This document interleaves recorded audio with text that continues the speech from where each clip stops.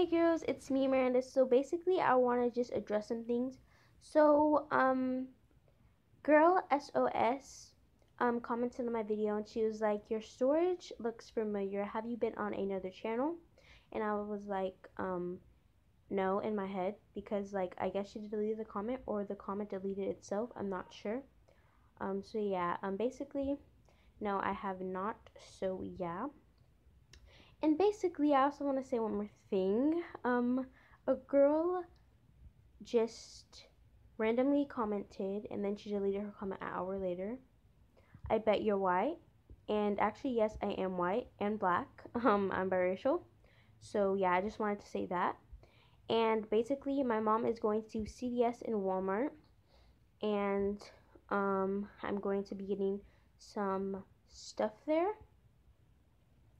I'm gonna see if I can get the Saber pads at Walgreens, and I really want to get some liners at what was I gonna say? At CVS. I really want to get the always sheer liners. I want to get them in the regular and thong if they have them, because I know like if they don't, then I won't post another video for a while. If I didn't get anything. But yeah, I just thought that was really weird how she just assumed my race. I am black and I'm proud. I also want to say that because I am part black. So yeah. And yeah, just comment some things down below.